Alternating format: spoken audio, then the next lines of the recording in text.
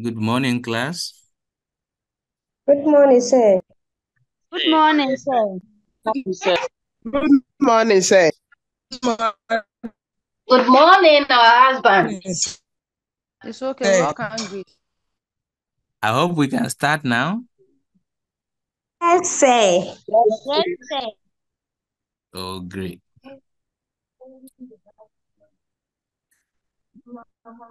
So it's been about 2 weeks since we met as a class to have a lecture. Yes. So this is our sixth lecture, and I want to look at teaching methods, teaching methodologies. So having learned the principles of teaching and learning, and having looked at what adult learning is,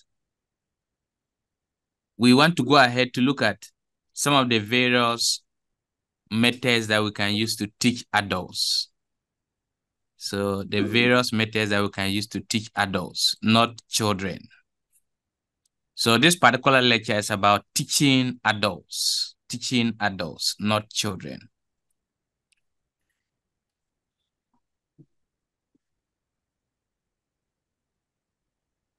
So I'll encourage everyone to participate fully, and whatever you don't understand, please you draw our attention. Now on the diagram, or let's say on the screen, you can see a picture. What can you see on that picture? What is the picture about? Can somebody tell me what you can see from the picture?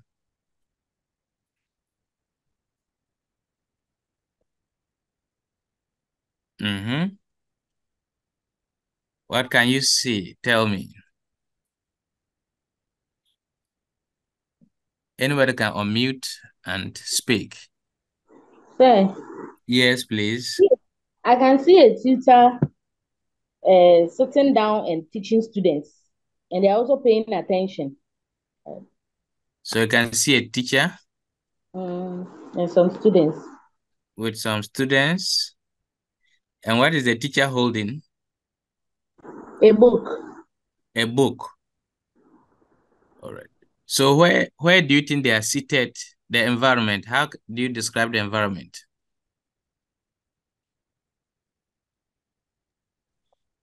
Are they sitting outside? Are they sitting in a classroom? Are they sitting in a lab? Are they sitting in a field? Which kind of environment are they sitting in? Classroom. Sir, they are in a classroom. They're in a classroom. Oh, great. So this morning, we first want to start with teaching method. When we say teaching method, what are the teaching methods? In terms of definition, what do we say are teaching methods? So methods, we are referring to principles. We are referring to general principles. And aside principles, we are referring to pedagogy. Then we are referring to management strategies that we use in classrooms. So when we talk about teaching the general principles, we looked at 10 general principles. And these principles has to do with teaching and learning, what you need to know about the learner. And as a teacher, what you also need to know about the classroom, so that to enhance your teaching and learning effectively. So we looked at the psychological principles. So you need to think about the learner, what the learner thinks, what the learner is bringing into the classroom, what can motivate the learner. These are all general principles. So what we are saying is that in trying to select a type of teaching method, we have to consider this. Sir, please, can you mute all of us?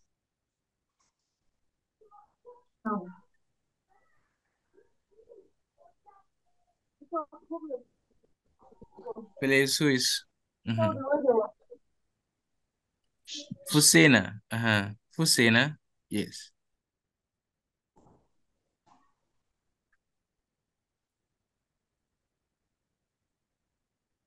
So then the pedagogy has to deal with the type of people you are teaching. So are you teaching adults or you are teaching children? So what we are trying to say is that your ability to select a teaching method is dependent on the pedagogy. That is, if you are teaching children, there are certain teaching methods you select. If you are also teaching adults, then there are also certain teaching methods that you have to look at. Then the management strategies.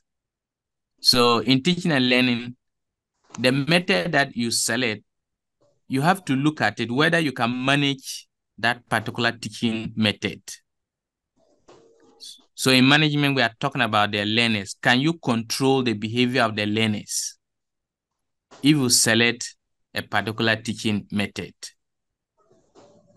So if you want to do demonstration, for example, demonstration, we are saying that in selecting demonstration as a teaching method, will you be able to control your learners during the demonstration process?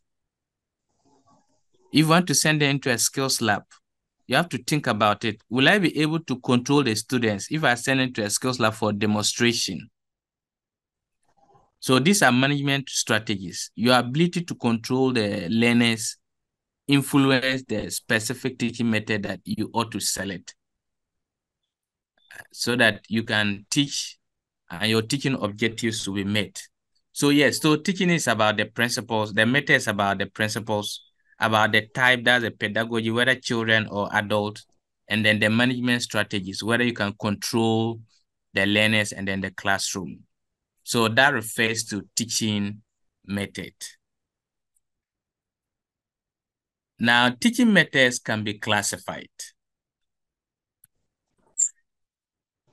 So broadly, we classify teaching methods into two. And what are the two classifications of teaching methods? So we have teacher-centered teaching methods, and then we have learner-centered teaching methods. So when we say teacher-centered, it also refers to as expository methods.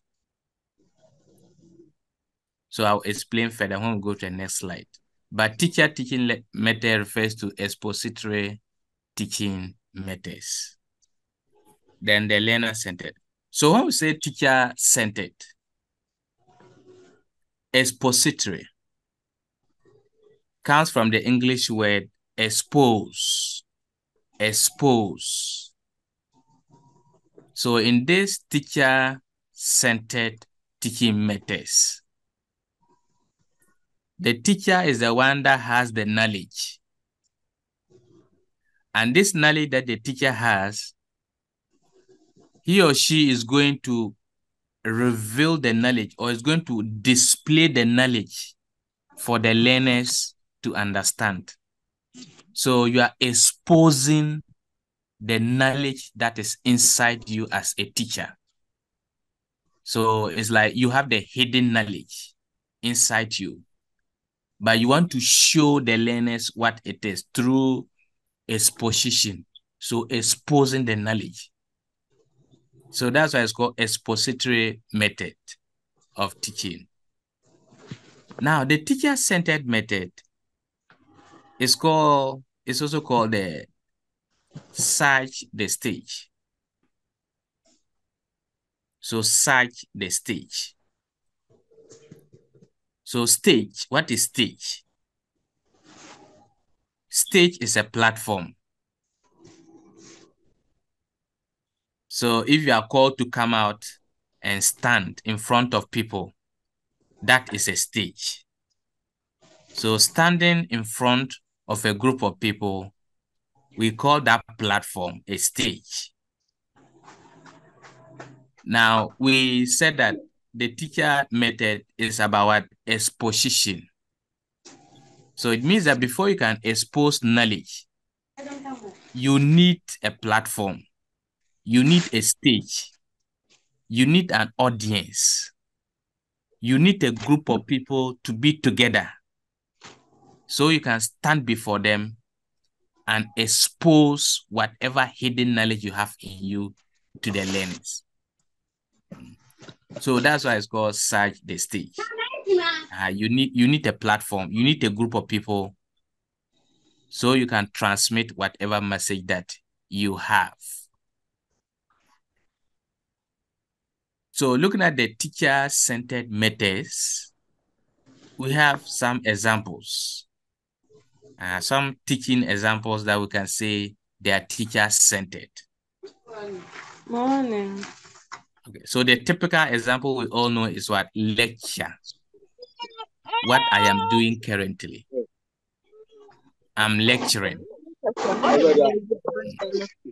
So what is Search the Stage? So the Zoom is a platform. The Zoom is a platform that I'm using to transmit the knowledge to you. So I'm exposing the knowledge through lecture, through words. Then you can also do storytelling. So you get a group of people together, then you tell them a story. So the story is inside you, but you are exposing it to a group of people. So it's exposure, expository. Or explanation. Within a group of people, you explain certain concepts, certain ideas to them. Or instruction. So all these are examples of the teacher-centered teaching methods. So in case you meet any of these, that lecture, storytelling, explanation, and instruction. These are all expository methods, which are the same as what teacher-centered methods. Teacher-centered methods. Now, what about the learner-centered or the student-centered? So the learner-centered or the student-centered? So here the focus is on the student or the focus is on the learner. So these methods, they try as much as possible to help the learner to drive the most out of the teaching and learning. So we are saying that these methods are most beneficial to the learner. So the learner is able to participate actively and fully. And because of that participation actively and fully and consciously, the learner is able to get the best out of the teaching method. So what is the role of the teacher in the learner-centered method? In the learner-centered method, the teacher is only a facilitator. That is all. The teacher is a facilitator in the learner-centered method. So what it meant that the teacher is to guide. The teacher is to guide the students or the learners to discover the knowledge. So it is not the teacher who is standing before them, giving them all the knowledge from A to Z. No. In this method, the teacher is a facilitator, which means that you only help them to discover the knowledge by themselves. So what are some of the methods that falls under learner or teacher-centered? So conversation. So if you throw a question to a student and you ask them to converse, so the teacher here, you are only a facilitator because you only give the student the direction. So you tell the student the topic to converse on, then the students take it. Then discussion, in a various classroom discussion. The teacher only gives their topic, but the learners will have to get the format for the discussion and bring the ideas on board. So the ideas are not from the teacher, it's from the learners. So the learners bring their own knowledge. So problem solving, troubleshooting, demonstration, modeling. These are all student-centered methods.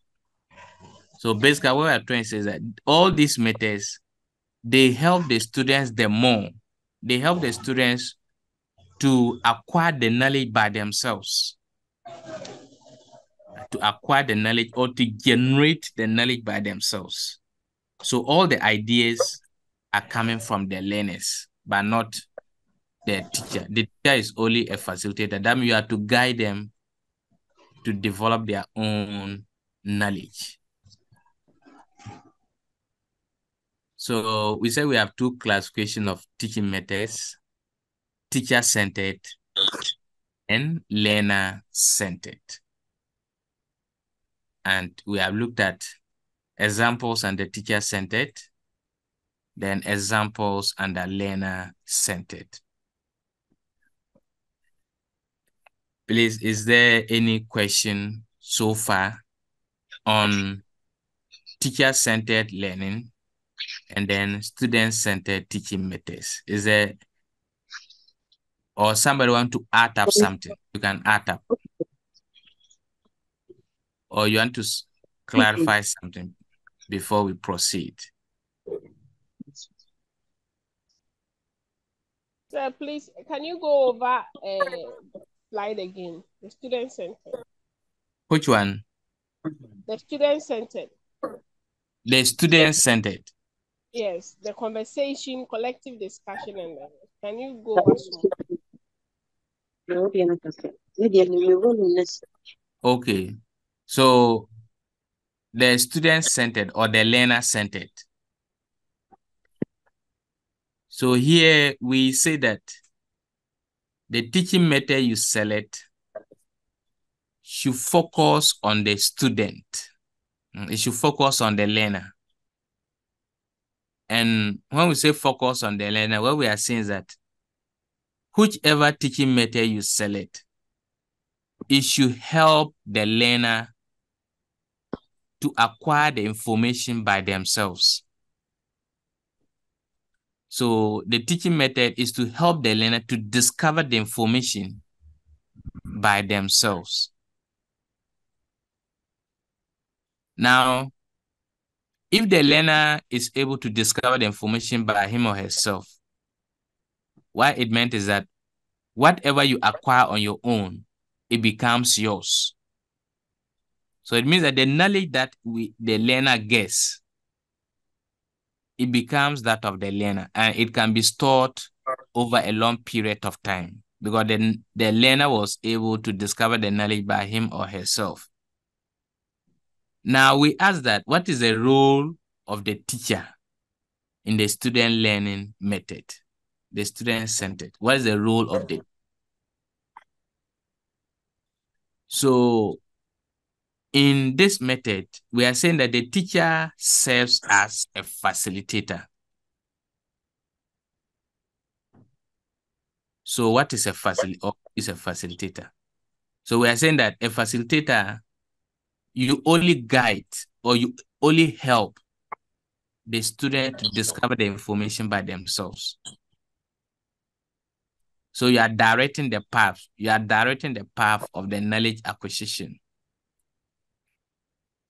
And we now said, okay, let's take the first one, conversation. You want students to converse on a particular topic. The student cannot just start conversing when they don't know what they are to converse on. So the teacher, who is the facilitator, you have to guide them by directing them with a topic. So the teacher gives them a specific topic. Please, within the next 5 minutes, converse on management of hypertension. So you have directed them by showing them the path. So that's the role of the teacher, a facilitator. If it's about discussion, the same thing. You give them the specific material you want them to discuss. So you serve as a facilitator. But the ideas are not coming from the teacher, but the ideas are coming from the students. So the students are generating their own ideas and bringing their own ideas together. That makes it student-centered. The knowledge that we are acquiring is from the students to the teacher. So the students are bringing their knowledge and telling the teacher exactly what the knowledge is. That's why it's called student-centered. So we have all these are examples of student-centered methods.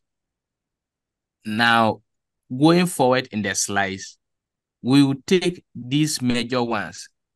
I will take the major teaching learning methods and we try to look at each of them and the advantages and disadvantages. But for now, you are just to know that these examples fall under student or learner-centered methods. Please, my sister, are you okay? Yes, sir. Thank you. You are welcome, please.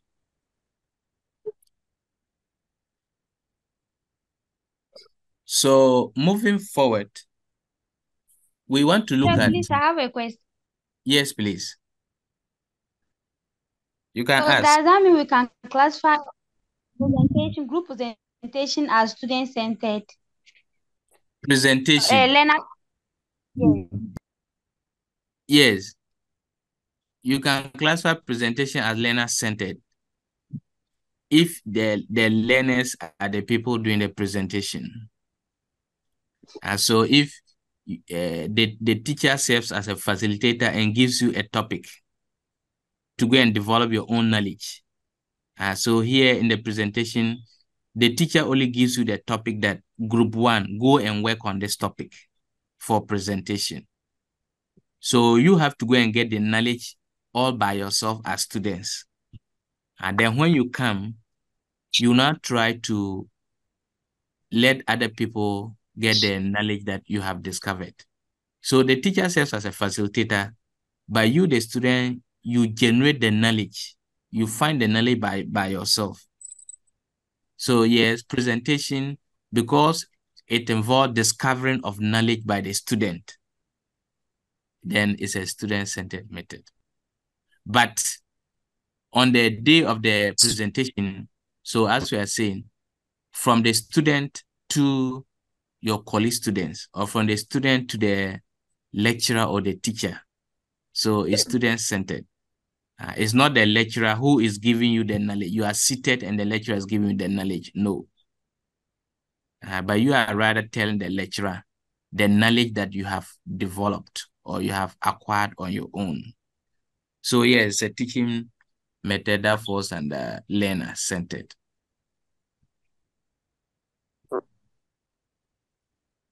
Hello, sir. Yes, please. Sir, please, I also have a question. So please, where can we classify assignments? Because for that one, it's not like presentation that you will demonstrate to your other colleagues. So Okay, so assignments. No, we have types of assignments. But generally, if you put assignments are student-centered. okay. The focus is who gets the knowledge or who generates the knowledge. So you ask yourself, the assignment, is this the student who is going to search for the knowledge and acquire it, or it is the lecturer who is going to search for the knowledge and bring it to you? And so when you look at the issue of assignment, when we give assignment, the lecturer or the teacher only directs specifically where to go and get the knowledge. So if the teacher gives you a question, the teacher at that point is a facilitator. That means the teacher is directing you exactly where to go and develop your knowledge. But the knowledge itself, the focus of the assignment is on the student. So if I give an assignment on the maybe management of PPA, now at that moment, the assignment I've given on management of PPH, my focus as a teacher is that I want you, the student, to go and read on PPA yourself, manage it yourself, and learn it well. So at that moment, you are going to acquire the knowledge as a student. So the knowledge will stay with you. But it will become teacher-centered if the teacher comes to lecture you on management of PPH. So in that way, you, the student, you are just sitting down and the teacher is exposing the thing to you. So you might not even understand it. You might not even owe it yourself. But if I say go and write as an assignment, management of PPH, as you are writing, you are remembering the points. So you are organizing it in your, so as you write each point, by the time you finish writing the assignment on the management of PPH, you realize that you have developed the knowledge yourself and the knowledge can become yours because you went and search for it. So yes, it becomes presented. Okay. Hello, sir. Yes, please. Please, can we take the assignment? Our sister has served as an example as problem solving. The assignment. Yes, please. Yes, the assignment is part of problem solving. It is one of the ways that we can solve problems. So assignment could be a problem solving. We can also give you other things like role play, or we can even give you case scenarios. All these could be problem solving things that we can give you. So yes. Sir. Yes, please. Sir, please, can you explain the troubleshooting and modeling? Thank you. The troubleshooting and modeling. Oh. Please, yes. All right. Okay, so the reason why I don't want to waste my time on this one is that we are just coming to do them. Are you okay? Oh, okay, sir. I'm okay.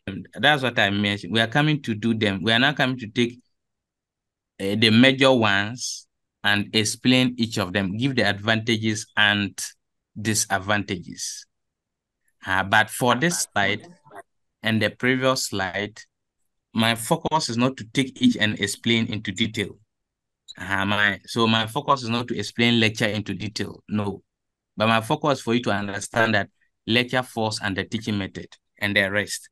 Here too, my focus for you to understand that all these things fall under student-centered method or learner method. Then we now progress and we now take each of them and look at advantages and... My hand has been up for a long time. Yes. So right now, for example, if I take this and I start talking about lecture, the way I've organized to teach you, you might not follow the way I want you to follow. You might be distracted in organizing the knowledge. So, 10. your hand is up. You can ask your question. Sir. Hello, sir. Please come, ask your question. Okay, with the assignment, I was thinking that, you see that usually that after maybe a lecture, then the teacher may want to assess whether you understood what was given to you. Yes. So then, do you classify that one like when they give that assignment based on what they've already taught for you to recollect? I was seeing it as an assessment. So here it's kind of conflicting. I need clarification. Okay. So the assignment, we have assignment as a teaching method. Then we also have assignment as an assessment method. Now, why do we say we have assignment as teaching and assignment as assessment? You have looked at assignment as a way of assessment, which means that I have taught you the material and I've decided to now give you to elicit your knowledge on the material in the form of an assignment. And that's how you are looking at it. Now, even from that angle, if I decide to teach you on the management of PPH in class through lecture, and after the lecture, I give you assignment that please go and outline. What you bumba no agbenya no cry na kai. Yeah, what about retirement banya chuma. Hello. Bonanya. Nekepe no ninyo onyo no fiano ko ne pefiano ko earlier. Please, we are in class. Oh. Hello.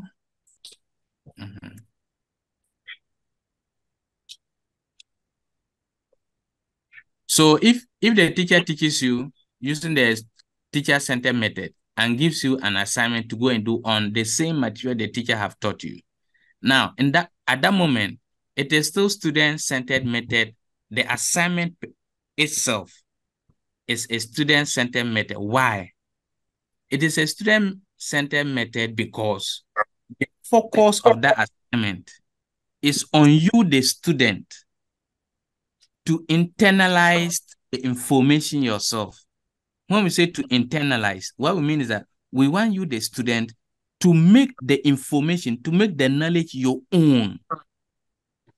So any method that helps you as a student to make the information your own becomes student-centered.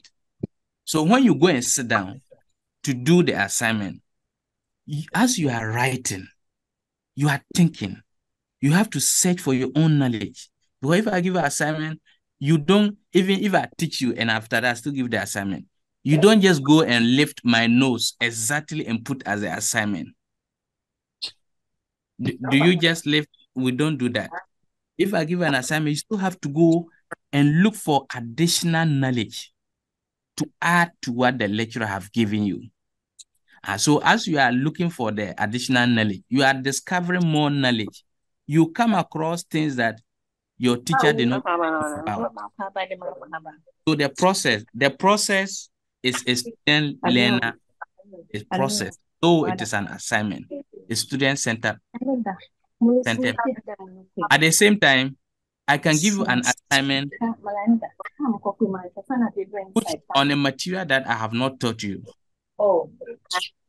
So I'll give you an assignment on a material that I have not taught you, and I will not teach you that material. It's a way of learning. I will not teach you that. So I can just look for one of the topics. For example, these teaching methods. I can just give an assignment on teaching methods. They are not Oh, please, who are those? Hello. Mary and You finish and come and ask me. I don't want that. Mary, mute yourself. Who are those, please? Join the book with me. Madam Priscilla, mute yourself. Sir, please, can you remove them from the class? Sir, please remove them from the class. Link and then will be 7 p.m. No, we're closing in 7 p.m. To move on. Link and I didn't Priscilla. Hey, mommy, fancy yourself now. Would you have them by now what you walk with him? Sing the name. Wow. Oh,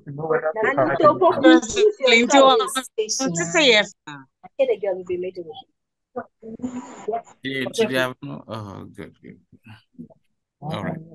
Please mute all of us, please. Mute everybody.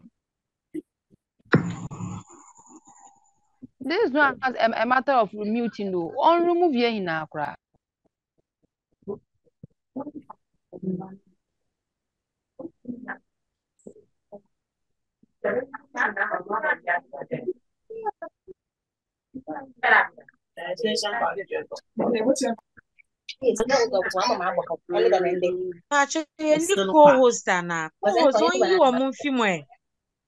Because it looks like one say your friend.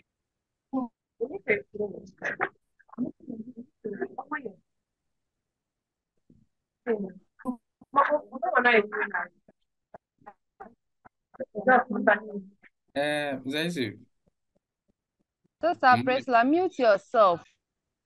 please, could you check some? I'm calling her. I'm calling her to do that. All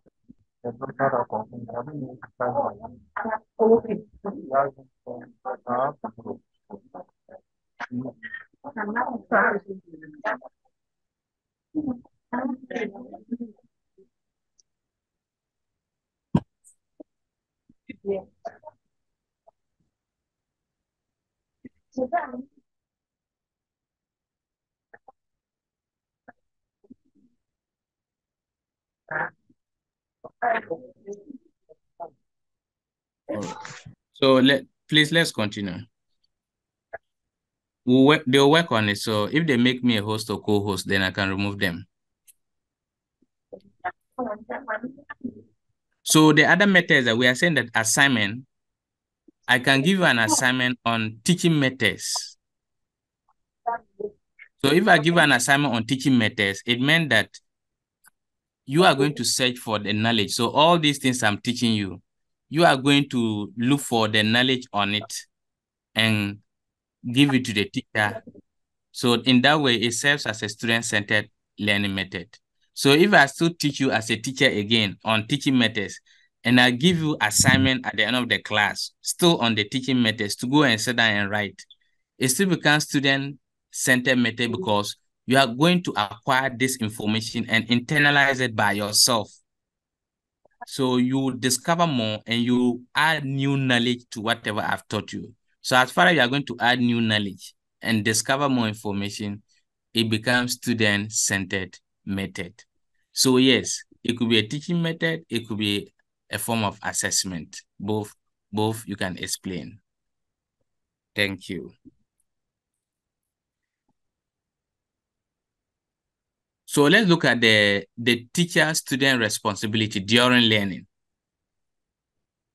So here, we are looking at it from the form of a student who have just come as a first-year student. So let's pick it this way: first-year student, second-year student, and third-year student. So what this is trying to say is that when you look at the picture, here, we have two sessions. One session is the teacher responsibility. The other session is the student responsibility.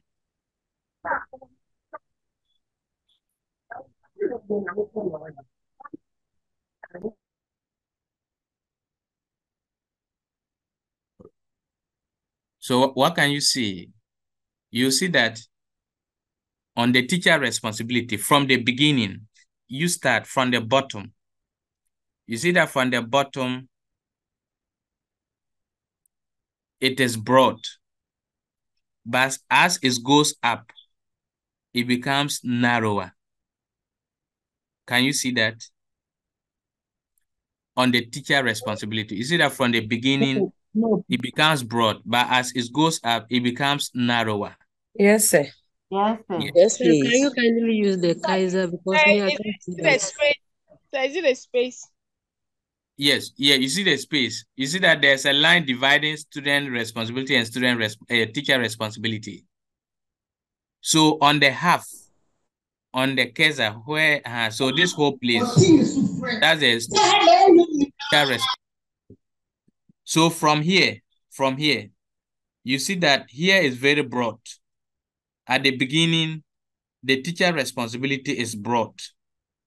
Now, as you move upwards, you see that the teacher responsibility is becoming narrower. It's becoming narrower and narrower as it comes. So teacher responsibility at the beginning is broader, is more. But as we proceed, then it becomes narrower. The opposite is the student responsibility. So you see that in the student responsibility here, from the beginning, it's narrow. So the beginning is narrow, but as you move forward, it now widens. It becomes broader and broader and broader, and now very broad. See, very broad. So what are we trying to say using this? The responsibility, teacher responsibility and student responsibility. So on the teacher responsibility, we are saying that if you are teaching first-year students, as a teacher, your teaching methodology should be about getting more information to the student. So it means that the teacher who is teaching first-year students will have more talking to do. So if I'm teaching first-year students and I'm to select the type of teaching method for first-year student, I have to select the type of teaching method where the teacher will have to do more of the knowledge. So the teacher will have to give more of the knowledge to the student. So you will realize that when you're in first year, level 300, look at the number of courses that you did in first semester. Did you look at the number of courses you did in first semester? You had a lot. You had a lot. Yes, please. So you see that in first semester, you had a lot of courses, and we're concerned with the knowledge. We wanted the teachers to give more knowledge. So the teacher will have to select a teaching method, which is mostly lecture method. So you begin, in order to give the student more knowledge, you have to lecture always, so that you can pass on a lot of information to the student. So when you begin learning in first year, we are saying that the teacher will have to give more information. So which means the teacher will have to teach more. The teacher will have to do more of the teaching. Now, when you move forward, when you get to third year, the teacher responsibility. So this is the end. So when you get to the end, that's the third year or your final year. As you're in your final year. So by next semester, what we are trying to say is that the teaching responsibility will reduce. The teaching responsibility will reduce for the teachers. As you go to the final year, the teaching responsibility will reduce. And it means that the teacher may have to select more practical or more revision strategies, which will involve the student the more, but rather lessen the work for the teachers.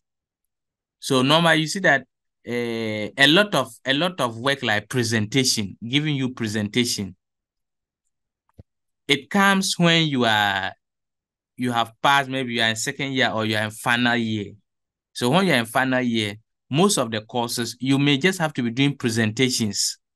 So which means that the work of the teacher will reduce as the student progresses. The work of the teacher will reduce. So that's the teacher responsibility. From first year, the teacher will have to teach more. So you have to select methods that will make you teach more. That will make you give the learner a lot of information.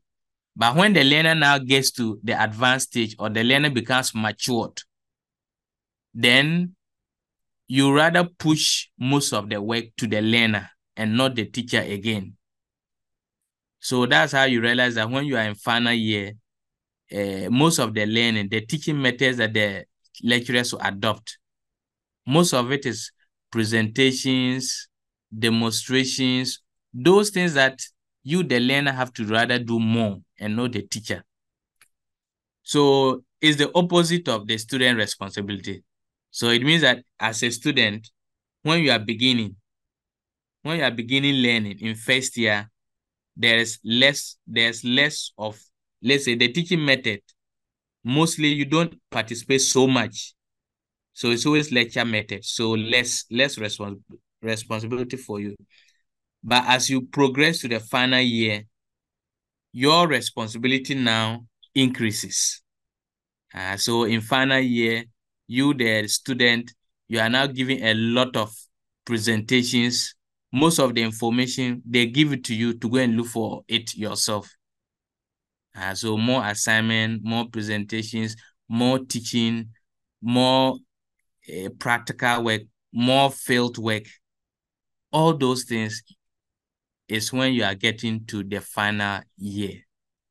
So that's what we call the student-teacher responsibility during learning. So that is how it goes. The teacher responsibility decreases as the student progresses, but the student responsibility increases as the student progresses. So my dear student, that is why when you progress in your learning, you are given more of the work to do by yourself instead of the lecturer doing it. It doesn't mean the lecturer maybe probably is wicked or does not want to teach. That is not like that. It is a principle of teaching and learning. And that when you become more matured, when you move to bigger classes, you have to take charge of your own learning. And the teacher is only to just guide you to learn. So more presentations, more group work, more field work, everything is more. So you are burdened to do everything by yourself. So that is the explanation of this diagram that you have seen. Teacher responsibility and then student responsibility. Please, do you understand? Yes, sir. Okay. So our next responsibility now is to look at some of the teaching methodologies. We have to look at specific teaching methodologies. So the first one we can see here is the lecture method. That is what we are doing currently. So currently, you are all seated. We are in a Zoom class, and you are listening to only the lecturer talking and giving you every information. That's the lecture method. So what is it? What is the lecture method now? So the lecture method is a traditional method, which means is an old method of teaching. So traditional, it is an old method of teaching, and it is verbal. Verbal. You give the information by talking. So verbal, you use words and a lot. And then it's exponential. Exponential means that we are exposing the knowledge. So as we said, it's a teacher-centered method. So we are exposing the knowledge to you through lecture. Yes. So in exposing the knowledge to you through the lecture method, you are able to give a large volume of information within a short possible time.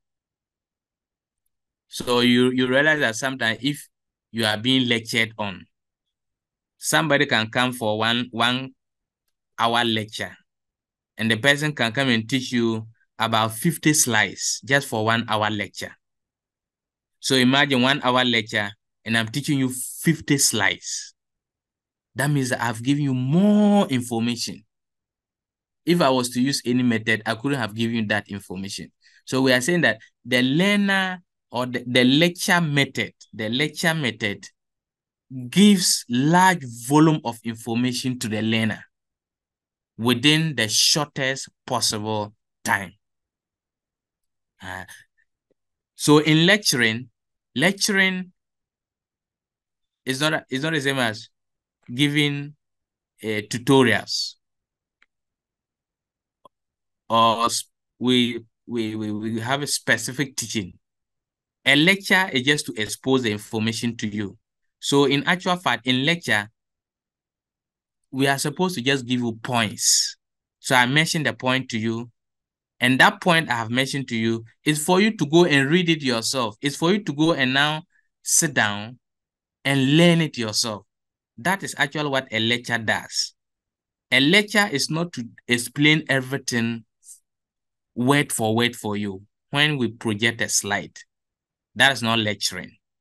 So if you really attend some universities, if you attend some universities or some particular lecturers, the way they teach, if they want to teach you using the proper lecture method, at the end of the day, you may not understand anything. You just be seeing the slides and you don't even understand anything in the slide.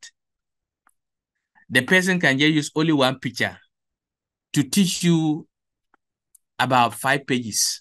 Just one picture to teach you about 5 pages. That is a proper lecture. You only bring few lectures, but you can teach a lot. So a lecture passes on a large volume of information to the student. So if that's the case, that means that the first advantage of a lecture is what? You are able to give large amount of knowledge. So see, look at the advantages. The first advantage of a lecture is that it helps you to be able to transmit large amount of knowledge to the learner. That's the first advantage.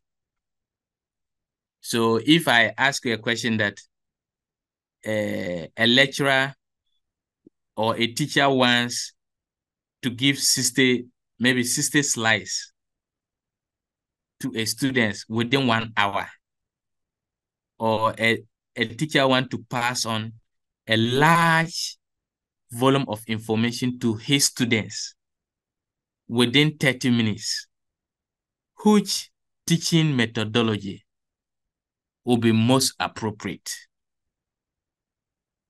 Lecture method. So that's a question I can just ask you. Lecture method. Yes, please. So take note. It's just a simple question I can ask you. A teacher want to pass on a large information to his students within 30 minutes or within a short possible time. Which of the methods is most appropriate? Then you just go for your lecture method. You just select it, shade it, and you are good to go. You don't have any problem. If I also ask that, which of these method is considered as the oldest method, or it is a traditional method? Whether I say old or I say traditional is the same. And which of these methods is an old method and it exposes large volumes of information to the learners? It is what the lecture method. Is a lecture method. So in the lecture method, this number 2, we are saying that it stimulates curiosity. It stimulates curiosity and people's interest. Now, curiosity and people's interest. See, in the proper lecture method, we don't explain a lot of things. We just project a slide, talk about 1 or 2 things, and we move forward. So in that case, the student will be curious, hey, but all these things, what are they about? So the student want to now go and read more and find out exactly what the lecturer was trying to say. So trying to find out more based on the scant information you are giving, that's why we are saying that it stimulates curiosity. Yes, Anita, your hand is up. Hello. Please, the advantages of the lecture method. Yes, please. Is it only an advantage to the student, or can it be also to advantage to the lecturer because he passing a whole lot of information to us for the shortest possible time? Yes. It also limits his work. So I'm saying that could it be advantage to the lecturer as well? And also the point 1, a consistent amount of knowledge can be transmitted. Though the knowledge has been transmitted, but it's huge and every point is not being explained. And you, the student, do not understand. So for that one, there's an advantage to you. Okay. All right. So, my sister, the question you have asked, it means that there are shortfalls of the lecture method. That's what you are trying to look at. Yes, it can be advantageous to one party, but it can also disadvantage the other party. So in this lecture method, it can advantage the lecturer. The lecturer will be happy that, oh, I've been able to teach a large amount of information within 1 hour. So I have achieved my aim. It's like I'll finish the course content. So yes, the teacher is happy because it's to your advantage. But the other side, what about the learner? Would the learner also say, oh, your teaching method is advantageous to me? No. So it might have effect on the learner. And that will now come to what? The disadvantage.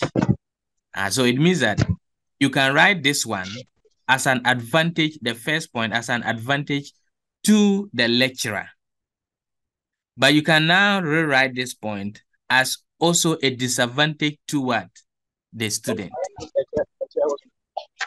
So if you want to write the first point as a disadvantage to the student, what can you say? As you rightly said, you can say that it limits understanding of the material. So for the learner, it limits understanding of the material.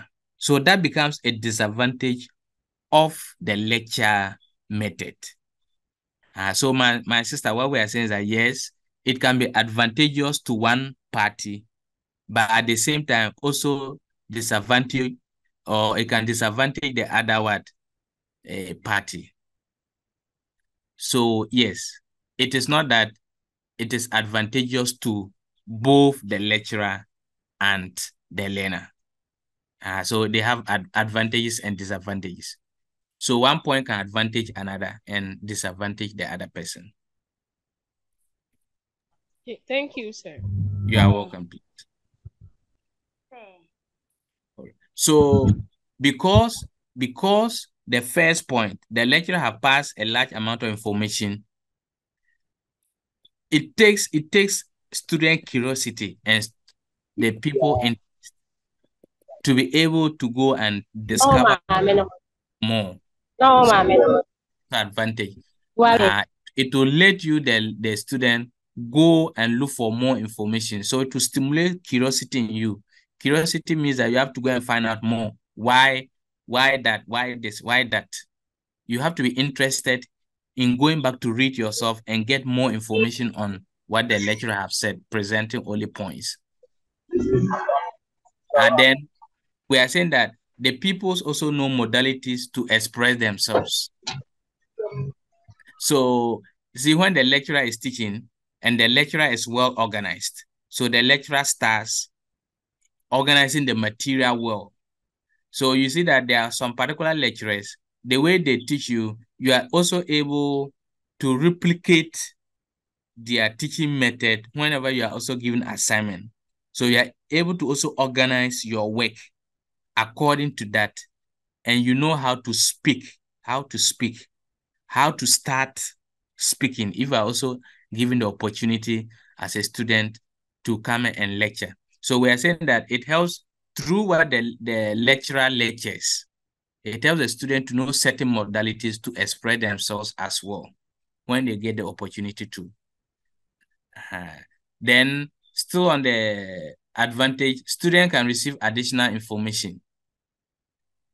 So looking at the lecture method, if you are teaching a technical topic,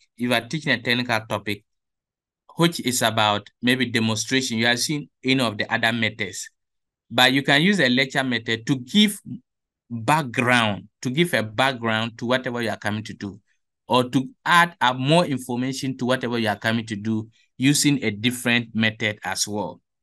So that's always a student can receive additional information. So I want to teach you demonstration on hand washing. But before I teach you demonstration on hand washing, I can give you a lecture on hand washing. So that lecture I'm giving you on hand washing, It is an additional information I'm giving you to the demonstration I'm coming to do later on. So I could have just used only demonstration, but you can also add the lecture method to give additional information before you even do the demonstration. So that's the additional information that you can use a lecture method to buttress the other teaching methods. So the disadvantage, as my sister said, the disadvantage. So look at the disadvantages, which are very common. So one, it generates what? So the learner becomes passive and not active in the process. So you become passive means that you can't reserve. You don't participate. I'm just pouring. I'm just pouring the information on you, and you are just sitting down and receiving it. So it makes a student not to be actively participating in any of the learning materials. Then there's loss of attention and bore down. So it's not easy. We are teaching you for a number of minutes. You are tired. You can't concentrate again. You are down in spirit. So all these are disadvantages. Loss of attention and bore down. Sometimes you don't even feel like listening to what the lecturer is saying. But you just decide, you just put your phone on.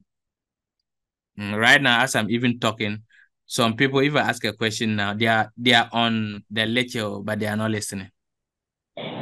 Is that not it? You have joined, you are a participant. But if you ask a question now, some people probably, the phone is even in their, it is maybe in their living room and they are somewhere in the kitchen even cooking. But they put it on loudspeaker and they are listening. So it's a disadvantage. It's a disadvantage to a lecture method. Then it do not allow you. So individualizing, what it meant is that it does not allow you to own the information as an individual. So I'm just teaching you and you feel like, oh, master is just giving us the information. So it is not my information.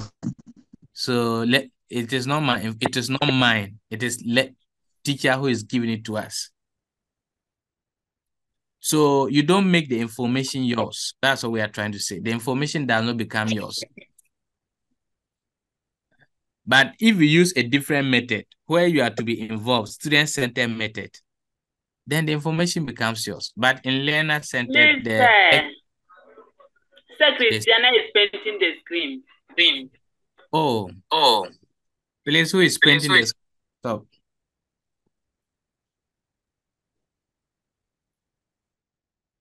So yes, the disadvantage, my sister said, there's you are passive, there's loss of attention, there's bored down, the information is not yours, you do not own the information, that's individualizing. It doesn't become your information. You feel like, oh, it's the lecturer who is teaching us, so the information is not mine. So basically, that is the lecture method. All you need to know about the lecture method is that, one, it is an old method. It's a traditional method. Two, it is a teacher-centered method. Three, it exposes information to the learner. Four, more information or large volume of information is transmitted using the lecture method. So disadvantages, it makes the student to bore, it makes them lose concentration. The students are not active, so they become passive. These are virtually what you need to know about the lecture method.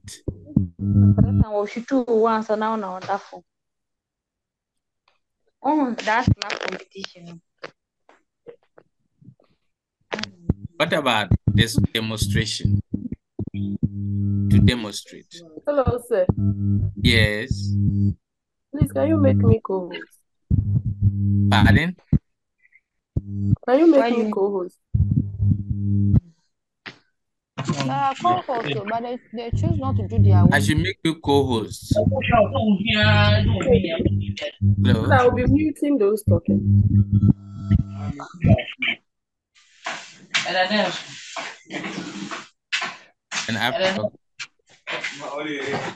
think that I'm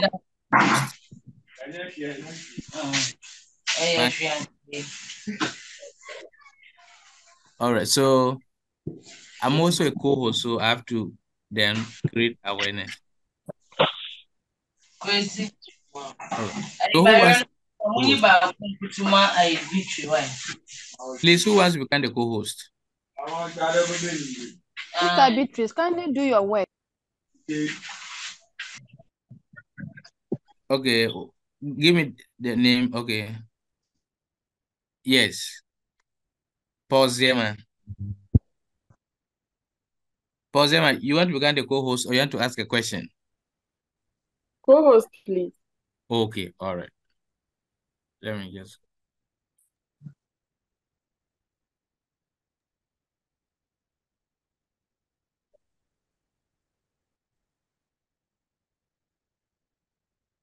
So let me start with the demonstration.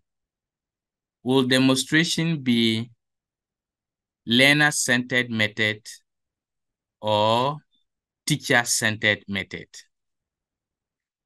Let's start from there. What is your view?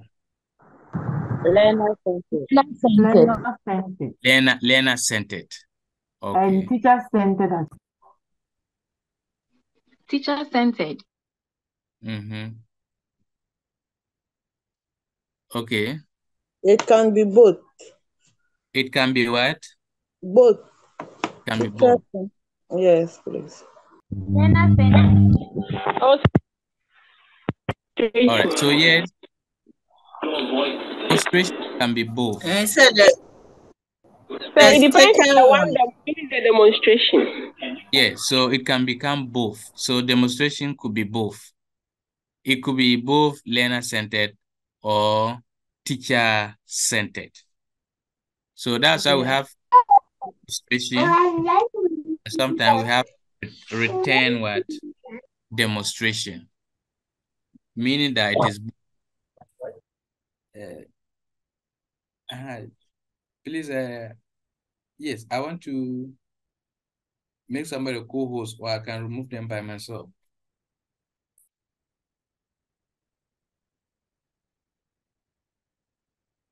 Co-host, okay, all right. Thank you.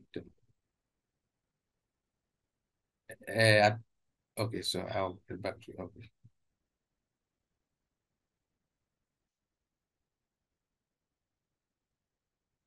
All right, thank you so much.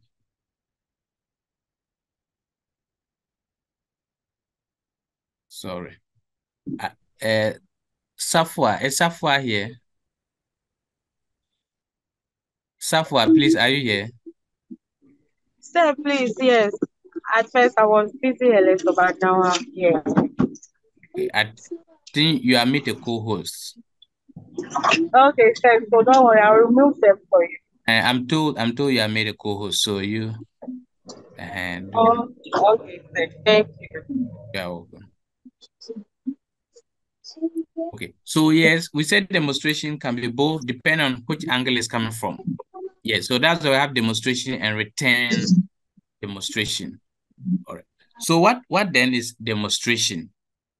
What then is demonstration? What are we trying to do in demonstration? So we are saying that demonstration try to make an information more concrete. So demonstration try to make an information or an idea more concrete. So more concrete means that demonstration try to condense or to simplify the idea in a practical or a form that you can touch and feel. So that makes it concrete. You can touch and feel. So you are practicalizing the idea. to touching or feeling. So that's why we said that you are condensing or you are simplifying the idea or the information into a concrete object or an action. Either an object or an action. An object, maybe I just showing. So pass, but the action, you are demonstrating the steps or the process. Or we are saying that you can just substitute objects. You can substitute objects. So here we are trying to say that in demonstration, you may not have the ideal thing, but you can use other similar objects to improvise, as we have been doing as nurses. Improvisation is our hallmark. We are good at that. So we can substitute, we can improvise real objects with similar ones for better understanding. So it makes it concrete. It makes a person to be able to practicalize the idea. But not in a lecture method, we are just pouring. So you are not even seeing anything. I'm just mentioning the words, but you don't even know how they look like. You don't even know. But we are saying that in demonstration, you are bringing the idea into practicality, into real situation for the people to see it, to touch it, and to feel it. So if that is it, so it means that if you are given a question that maybe you are the midwife and you want to pass information to your junior midwives on any procedure or maybe on hand washing, which teaching method will be most appropriate? So since you want to make hand washing not in a lecture form, but you want to demonstrate and practicalize it, then it becomes demonstration. So the advantage of demonstration, one is that it allows you access to concrete objects that can be accessed within limits of time and space. So what we are trying to say that in phenomena, so phenomena is any occurrence. Phenomena is any occurrence. So the advantage is that there are a lot of phenomena that you can make it concrete. You can practicalize it for people, though they cannot see the real thing. They cannot touch the real thing. But you are able to improvise it with concrete and touchable materials so that the person will take it that, oh, okay, whenever I hear sun, whenever I hear star, so the star is up in the sky, you cannot touch it. But in teaching how stars are, we have concrete ones. So we have the shape of a star. So you display the shape. This is the shape of a star. It's like the brain, the human brain. You don't see the brain. You don't see the brain, but you are able to get the part of the brain and let the student touch it, feel it. So just like the pelvis, you are midwife, you are pelvis. So you are teaching reproductive anatomy.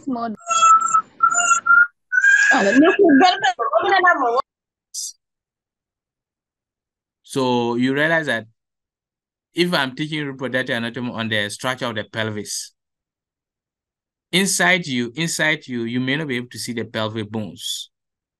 But to make it concrete, we have a practical object.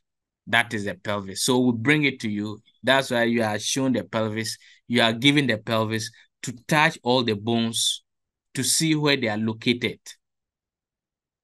So that is demonstration. So it has simplified the abstract information into something you can see, something you can touch, so that you understand it better. Now, it can be used for a long time. So what we're saying that when you demonstrate, the knowledge from demonstration can be stored and can be used for a long time. So if I give you the structure of, I want to teach you maybe the stages of delivery and stages of labor. And we have the anatomical, we have the woman, the model. Then we put the baby inside. Then we let the head crown for you to see. So we have those models in the skills lab. So we enter the skills lab. You have seen the picture how the crowning is done. You have seen how the shoulder will be delivered first.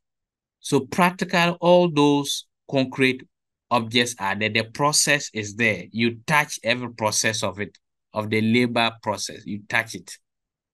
So when you learn that kind of information, you are able to use it for a long period of time.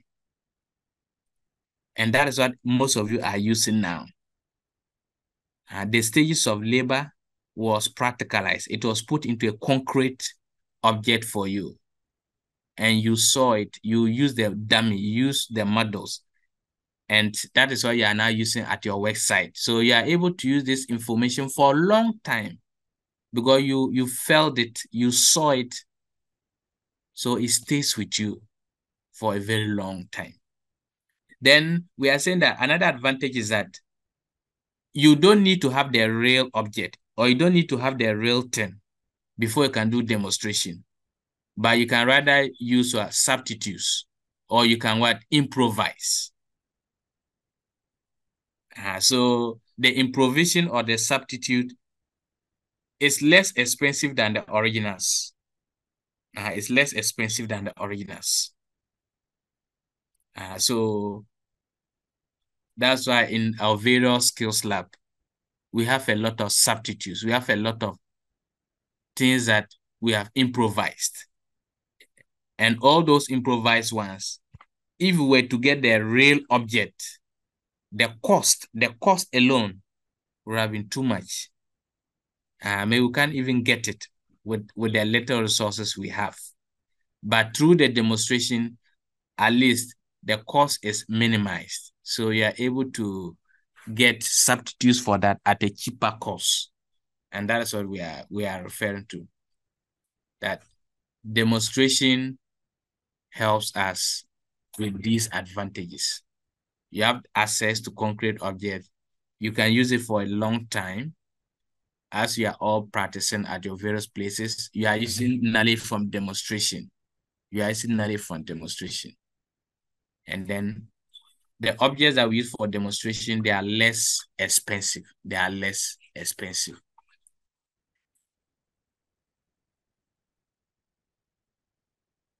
Now, what about disadvantages? Are there some disadvantages of demonstration? Yes. So every method has advantages and disadvantages. Now, disadvantages. You realize that sometimes when you are in the skills lab and they are doing demonstration, there may not be coherence or there will not be correlation. There may not be correlation or coherence. And you can easily get confused. Especially because it is in a form of steps. So, and it goes step by step. And the step by step must reflect what is done in reality. But you realize that in the demonstration method, what is done in reality might not correlate with what you are demonstrating. Like it might not go point for point. So you might use the demonstration and the demonstration method that you have used. When the person goes to encounter reality, the reality in terms of arrangement will be different from how you have been demonstrated to. And that is why we have challenges as nurses and midwives when you were a student, what you are demonstrated to in the classroom or in the skills lab. You see that when you go to the website, the real thing is differentiation between how you have been demonstrated to skills lab and the actual procedure that is carried out at the ward. Sometimes you are confused whether what the teacher taught you is a right procedure or what is done at the ward is a right procedure. So that's a lack of correlation we are referring to. That's a lack of correlation we are referring to. So you have to know that that is a disadvantage. They could just be, there's no correlation, there's differences. That's what we are referring to. Then we are saying that one disadvantage is that it requires special technical equipment. It requires special technical equipment. So you as midwives, you see that most of the models that we need to use at the skills lab, they are technical. And some of the machines, they are technical. And if you don't have this technical know-how, you don't have the technical know-how, you can have the materials all right, but you may not be able to use a demonstration method. It's there, but can you operate it? You might not be able to operate. So at our various skills lab, you see that there are certain models, there are certain machines that we have in the skills lab. But because we don't have the technical know-how, you might not be able to operate that machine during demonstration.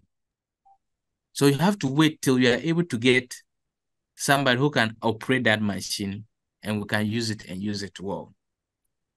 Now, let me even take this example of bed making. When you were in school, bed making, you see that we have types of beds. And the types of beds that we have, some of them, you can raise the head side, you can raise the middle side, the bottom side, you can raise the leg side. Even the bedside rails, lifting the bedside rails to protect the patient. These are all technical equipments. So just even a bed alone, you might want to teach your student bed making in the skills lab as demonstration. But if you don't know how to manage the bed, if you don't know how to operate the bed so well, you may go to a skills lab for demonstration and you may want to demonstrate maybe cardiac bed, how to raise the head side of the bed. And you might not even know where to go and touch to raise the head side of the bed.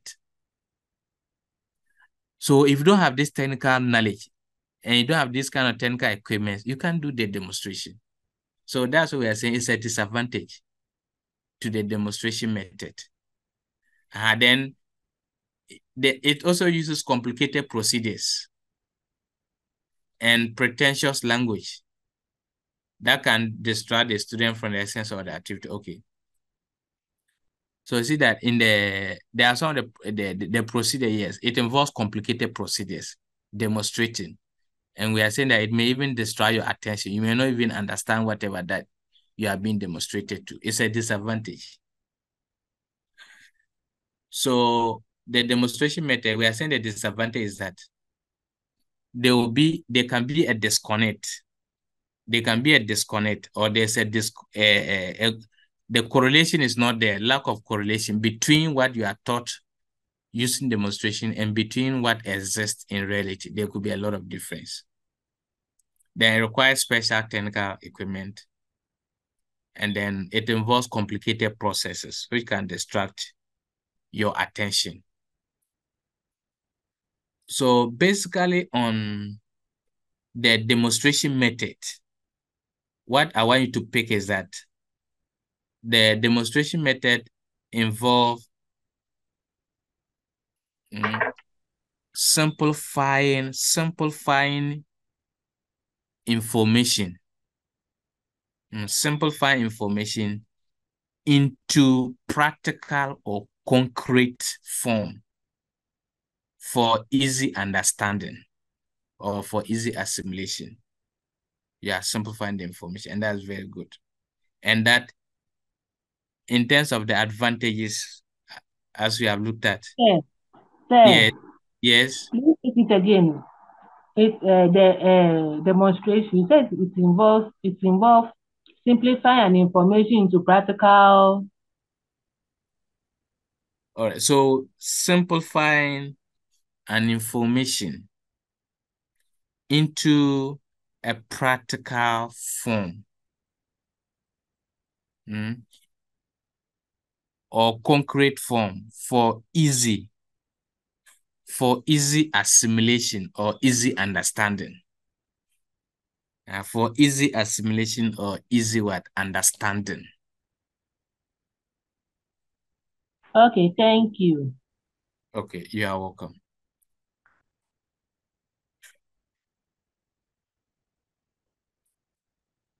So let's do the last thing, then we close the class. This is the last thing, brainstorming method. So when then after the next 3 slides, we'll close the class. So when brainstorming, so look at the picture. Look at what we have. Brainstorming from the brain. So you see that from the brain, from each of the brain of the people you have here, they are thinking about something different. Each person from the brain, see that from the brain, each person is thinking about something different. Each person is bringing out a different idea from the brain. So that's a simple pictorial form of brainstorming, generating different ideas. Generating different ideas to the same question or to the same problem by different individuals or by different learners. So that's brainstorming. Now, there are some keywords I want you to note under brainstorming. The first one is that brainstorming produces knowledge and it creates knowledge. So brainstorming helps you to produce or to create new ideas. So brainstorming it produces or it creates new ideas. So it brings about creativity. You generate your own ideas, new ideas from your brain. And each person generates different new ideas. Now, why do we do brainstorming? The basic principle is that quantity generates quality. Quantity generates quality. That's the basic principle of brainstorming. What we are trying to say is that the more ideas we get, the more quality information we are likely to achieve. So look at this. 5 people are here. And see the 5 people. Each person is generating about 5 different ideas. Basically about 5 different ideas. So it means that we are going to get more ideas through brainstorming. So the more ideas is what? Quantity. So brainstorming helps us to get more ideas. That means it leads to quantity of information. Now, when we get more ideas, what is now saying is that the more ideas help us to get quality ideas from the more ideas. So if you ask the same question and you have 5 students, and these 5 students, they are able to give you 25 different ideas. 25 different ideas. So the 25 different ideas becomes quantity. So you have used brainstorming to get a lot of information, quantity. Now, the 25 ideas that you have, you will see that the 25 ideas, some of them can be combined to make quality ideas. So you can combine about 2 or 3 of them, 2 or 3 ideas, to now make it a formidable or a more quality idea. So 25 ideas, but the 25 ideas can lead to about 10 quality ideas. So that's why we're saying that quantity generates quality. The more ideas we get, we can now combine some of the ideas to now get better ideas. So quantity generates quality. That is a principle that brainstorming operates on. Now, you have to understand that brainstorming, the hallmark of brainstorming is what? Creativity. Creativity. Brainstorming brings about creativity. Hello, sir. Yes, please. Sorry, please, can Sauda mute herself? She's giving us bad feedback, so she's the one we are hearing the noise from. Oh, okay. Kasim Sauda, can she please mute herself? Okay. Okay, Safwa, that mute Sauda, please.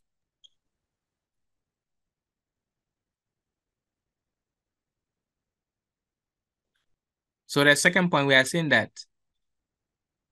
creativity is a hallmark of brainstorming. So brainstorming leads to creativity. You create more ideas using brainstorming. And the last point, I want you to get the last point, take note of it. Brainstorming has a beneficial effect on interpersonal relationships. So please underline the word interpersonal relationships.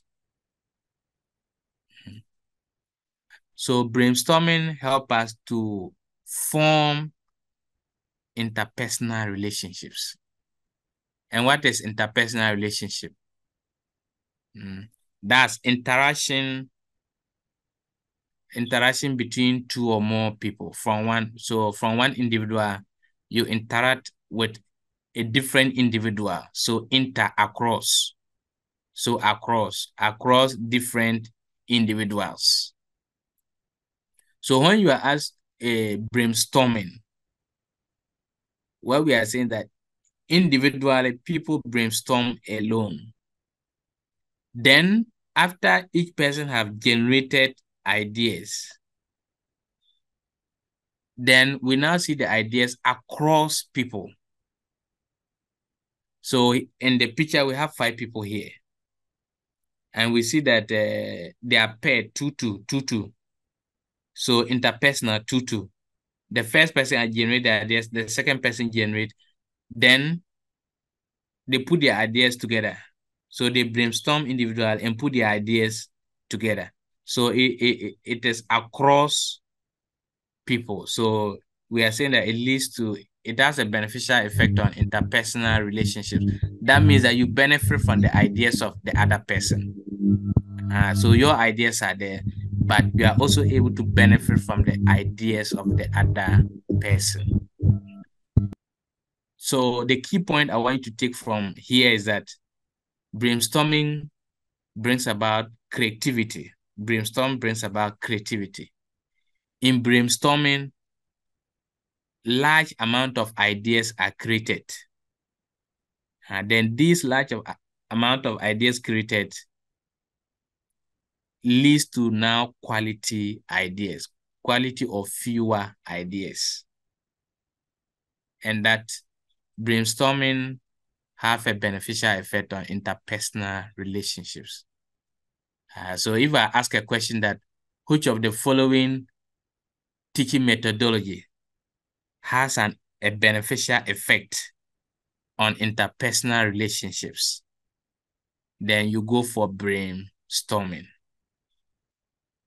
if you are also asked that, which of the following teaching methodology leads to creativity?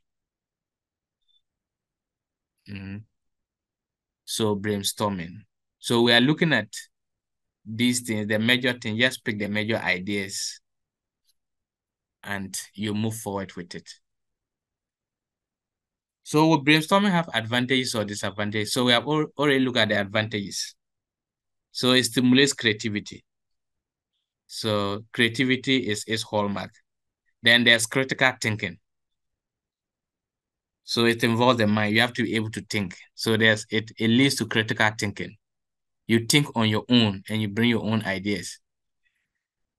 Then it helps you to argue. Because you have your own ideas, you have to be able to convince others with your ideas. So it helps you to argue your ideas. So in arguing, it helps you develop communication skills. You have to know how to communicate what you are thinking in your mind to others. You have to brainstorm and communicate it. Develop how to transmit what is in your mind to others. Then there's active participation. So in brainstorming, everybody thinks from the mind. So as you think from the mind, you are involved in the teaching and learning process. Does it have disadvantages? Yes, it has disadvantages. What are the disadvantages? It is time consuming. Time consuming. So if a teacher enters a class and I get, for example, science and sentence of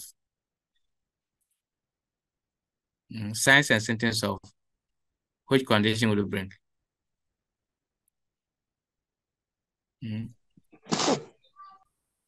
Which condition will you bring?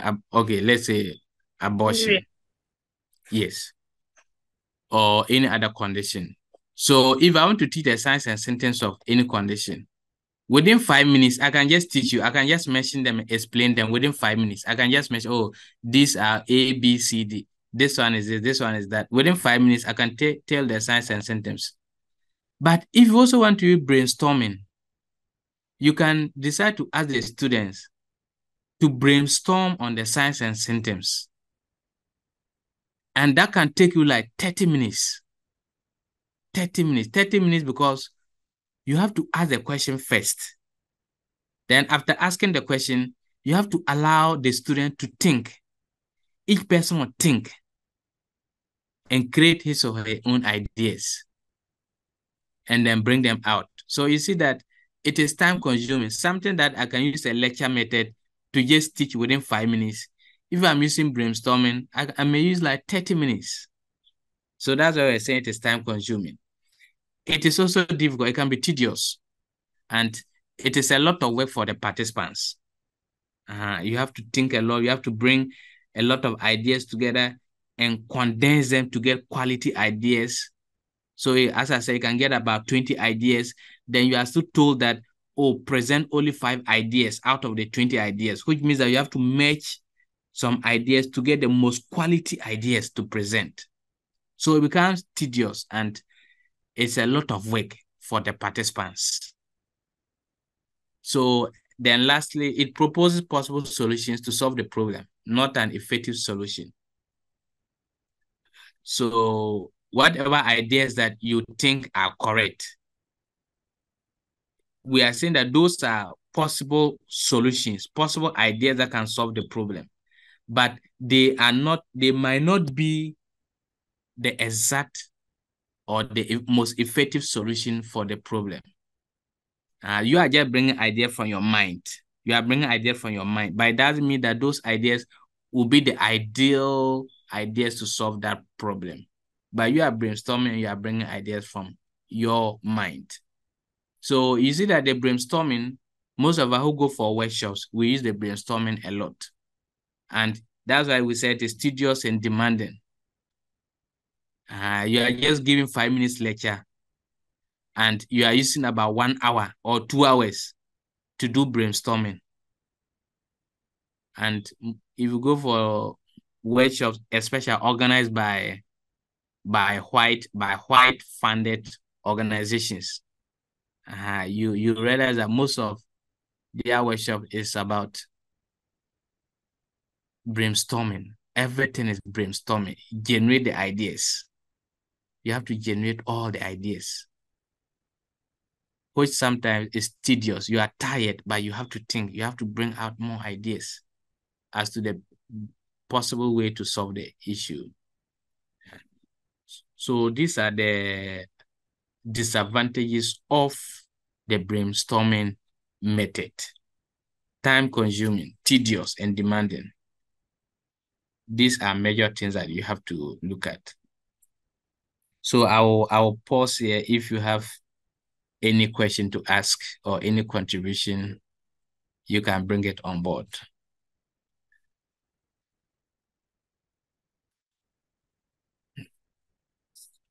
So the floor is open. If somebody want to add up more, yes. Elom, your hand is up. Yes, sir. Please, if we should go back to the student-centered approach, okay, the assignment that we mentioned, can it also be put under exercise, or they are two separate approaches? Can it also be? Except for the student-centered approach. Okay. We did mention assignment. Okay. So I'm asking, can exercise be part of the assignment, or it also have to be a different approach on its own under the student-centered approach? Okay. So assignment is a broader term. Assignment is a broader term. If I say I'll give you an assignment, the assignment could be in any form. And one of the form, if you also say exercise is an assignment. So exercise is an assignment. And that's not only all. So assignment, if we really want to look at it, assignment is a broader term, of which exercise is an assignment. So it's not going to be something different, or it's not going to be something separate. But exercise is an assignment. Are you okay, my sister? Okay, sir. Thank you. Yes, you are welcome. Any other contribution or question? Yes, Portia. Portia, Hello, your hand sir. is up. Yes. Sir, please. Then, where are we going to classify assessment as in examination? Because for that, the teacher is going to, like the MCQs, the teacher will provide you the informations, then maybe you choose. Or maybe if it's a theory question, that one you will provide your own answers on the sheet. So where are we going to classify that one also? Thank you. So, yes, thank you. So assessment cannot be classified in this our teaching and learning method. Assessment is also a broader term on its own, just like teaching methods. So like teaching methods is a broader term that we study, it's a topic we study in education. So assessment as a whole is a topic or a course on its own, which we can classify it as a whole under teaching methods. So it's just like, I cannot say that teaching methodologies can be classified under assessment. So that's the point I'm coming from. You cannot, assessment is a broader term. In fact, assessment is a course on its own. It's a specialty on its own. Somebody can just go and do PhD on only assessment. So if you mention the word assessment as a word cannot be classified to a particular teaching method because it is not a method. It's also called it is also called assessment. Assessment is not a teaching method, and a teaching method is not assessment. So my sister, if you are using the broader terms, you can classify assessment under teaching method. You can also classify teaching method under assessment. Unless you are referring to specific components or specific samples, then we can try to look at it. But assessment as a term, as a broader term, is on its own. It's a specialty on its own. And methodology is also a specialty on its own. One is not under the other. That's virtually what I'm trying to say. One is not under the other. Please, Portia, did you get it?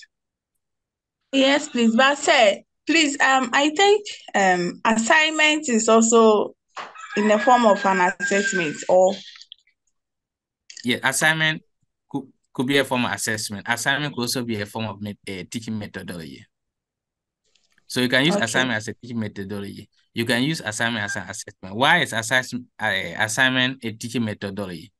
I can use assignment on a topic which I will not teach. So that's a teaching methodology, and it's learner-centered. I've given it to you. So I'm not going to, like, I'm supposed to teach it, but instead of me teaching it, I give it to you as an assignment. Okay. That is methodology on its own.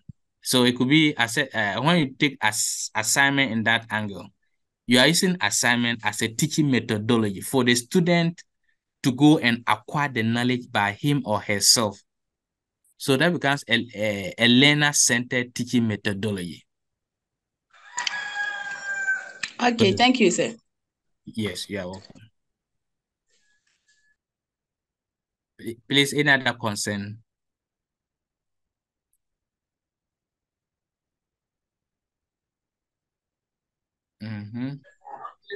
All right. So if we don't have further contributions for today, we will end the lecture here. So next week, we will try to complete the methodology. So next week, we'll complete them. Then we can do the assessment as as a topic on its own. Yes, so next week we'll end this. Then next 2 weeks, we can do assessment. For the assessment at your level, for what I want you to achieve, because of the time, I can use one lecture to teach assessment for your level. I can use one lecture period to teach assessment. So, but the quiz, are there some people who did not take part and you want me to know? You can let me know later on. If you know that I did not take part in the quiz, please, you have to let me know. Because if you don't come forward and I print out the results and we enter, don't come later and that the grade I had is like mid-semester is not added. It will say that, did you write mid-semester? So I realized that that's a challenge with some of us with our results. You will see that maybe if you get a low mark, and you know we're using computer platform. So if I'm the lecturer and I just decide to go and print out only my mid-semester scores and sit down to enter that for you realize that at the end of the day, when I enter, some people still have a lot of spaces, which means that they did not take part in the mid-semester quiz. So you may have space, you may not have score for mid-semester, but you may have score for end of semester exams. So please do not be a victim of some of these things, because the issues are many. Don't be a victim. If you know you haven't taken part in any mid-semester or any class assignment, you have to own up. You have to follow the lecturer. You don't have to wait for the lecturer. We have so much work. Some lecturer may have time for you to still follow you for class course. others to based on the work schedule may not follow you for class score. Whatever they see is whatever they enter on the score sheet. So whether you have assignment or not, it is presented like that. So when you see your score, you say that, oh, say, I think I don't deserve this mark. Yes, you might not deserve that mark. But when we are tracing, you might see that you are even the cause of that low mark that you have had.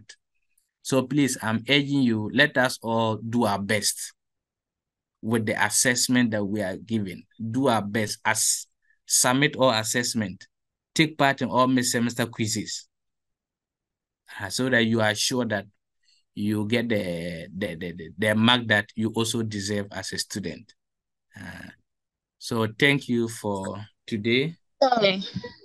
Yes, thank you. Sir, Yes, please. sir, please, based on what you just said, All most right. of the courses, we don't get to see our marks for the mid-sem, the assignments we do, presentations. And then at the end of the semester, when the results comes through, we don't see class assessment score. We only see the final score. We don't know whether that one is for both exam and all the assessments we did, or it's just for the exam. So it's disturbing. So if anything can be done about it, most of the courses, we don't see our marks. What do you, is it like you do the Zoom and maybe let's say like you do the mid-sem on a Zoom and you don't know your mark? Some for last semester, for instance, some were done on the V class. We didn't see our marks. Some were done with Google Forms. We didn't see our mark. Some of the teachers would forward our results to us, but most of them didn't.